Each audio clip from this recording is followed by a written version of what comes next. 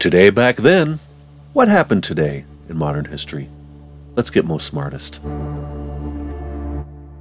1751, James Madison, the fourth U.S. president and one of the founding fathers, was born in Virginia. In 1792, King Gustav III of Sweden is shot.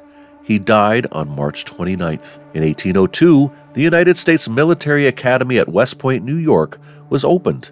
It was founded as a training center for the U.S. Corps of Engineers. In 1827, Freedom's Journal, the first U.S. newspaper owned and operated by African Americans, begins publishing in New York City. In 1829, the state of Ohio authorizes high school night classes. In 1830, London, England reorganizes their police force and now calls it Scotland Yard. In 1834, aboard the HMS Beagle, Charles Darwin anchors in the Falkland Islands for the first time. In 1836, the Constitution of the Republic of Texas is approved, legalizing slavery. In 1850, American author Nathaniel Hawthorne's The Scarlet Letter was published.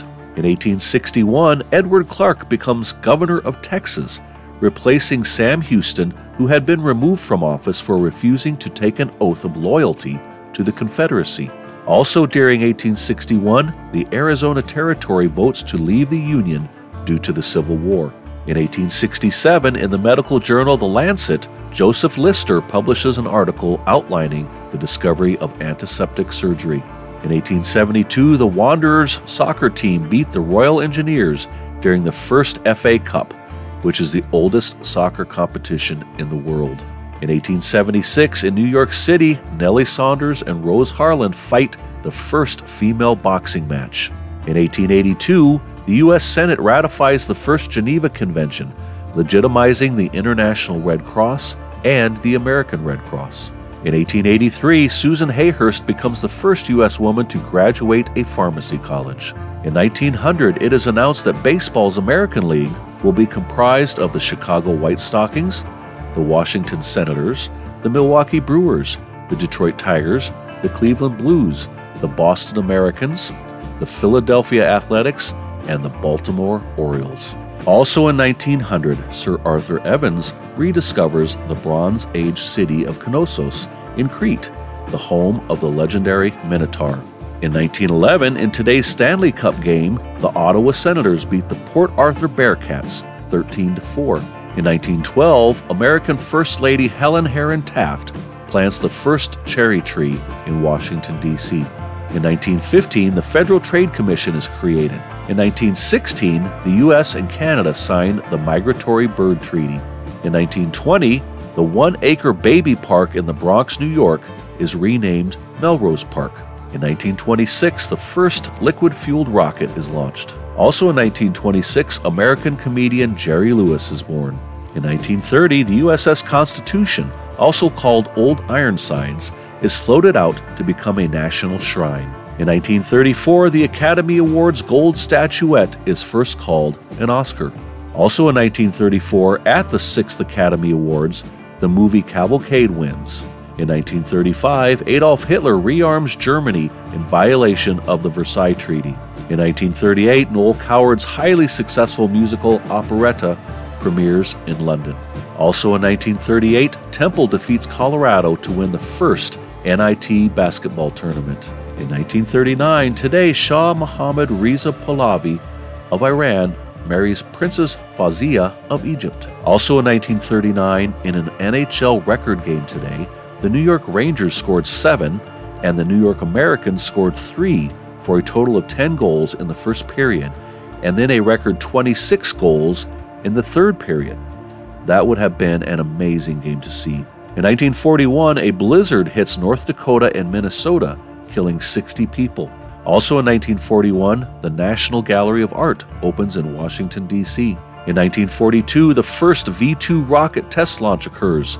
It exploded at liftoff. In 1945, 5,000 people are killed when 90% of Wurzburg, Germany is destroyed in only 20 minutes by British bombers. In 1948, American singer Billie Holiday is released from prison early due to good behavior.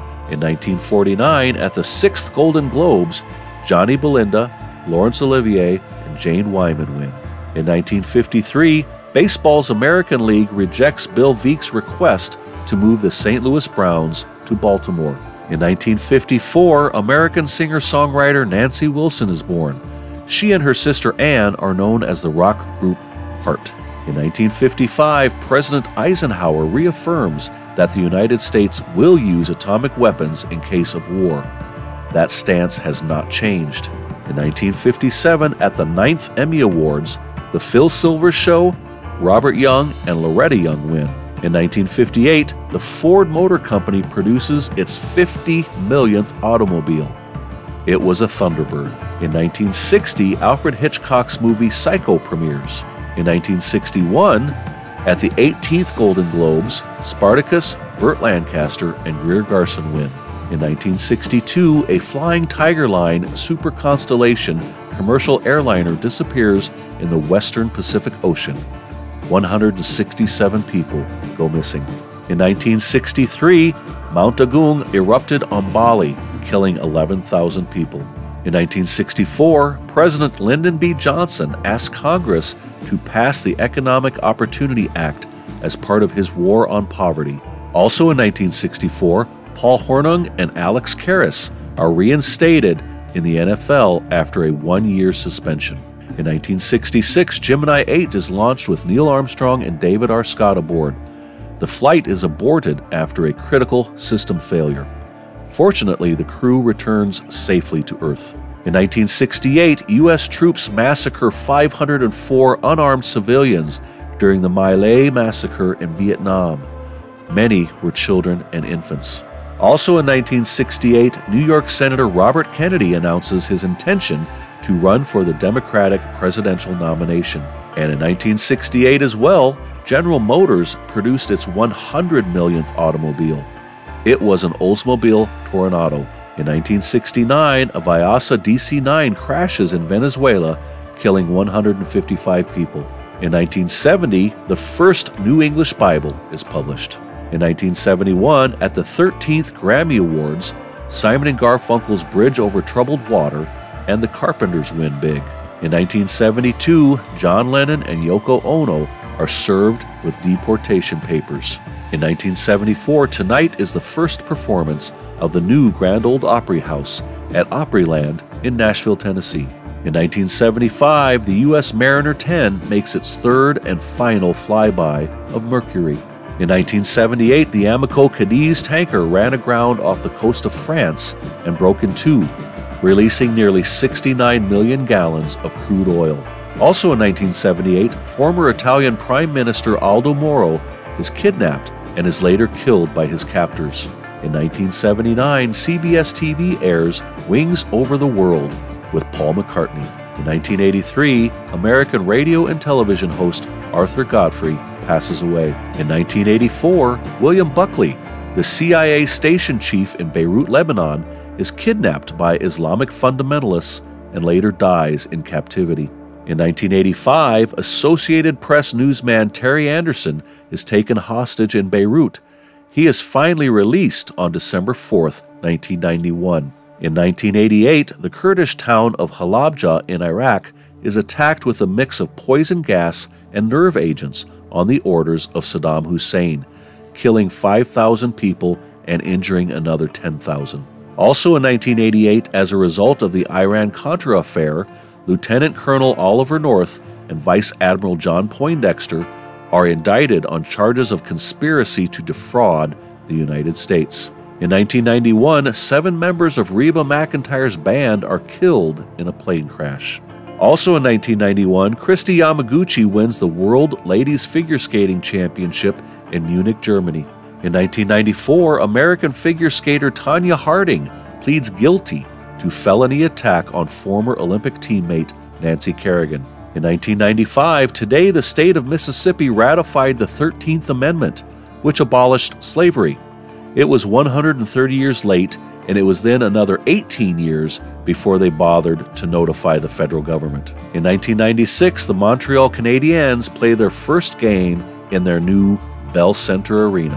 In 1998, Pope John Paul II asked God for forgiveness for the inactivity and silence of some Roman Catholics during the Holocaust. In 2005, Israel officially hands over Jericho to Palestine. In 2012, George Clooney and Martin Luther King III are arrested outside the Sudanese embassy for civil disobedience. In 2014, voters in Crimea vote overwhelmingly to leave Ukraine and rejoin Russia amid international condemnation. In 2016, U.S. President Barack Obama nominates Merrick Garland as a Supreme Court Justice. Also in 2016, U.S. college student Otto Warmbier is sentenced to 15 years hard labor for trying to steal a political poster in North Korea. Good choice. In 2017, U.S. President Donald Trump's second travel ban is blocked by 2 federal courts. In 2019, a beached dead whale found in the Philippines has 88 pounds of plastic inside it, including 40 pounds of plastic bags. In 2020, several COVID-19 related things occurred today.